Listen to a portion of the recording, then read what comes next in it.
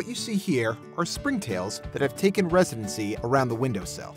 Springtails are tiny critters that get their unique name from their ability to jump from place to place, an action similar to that of a flea.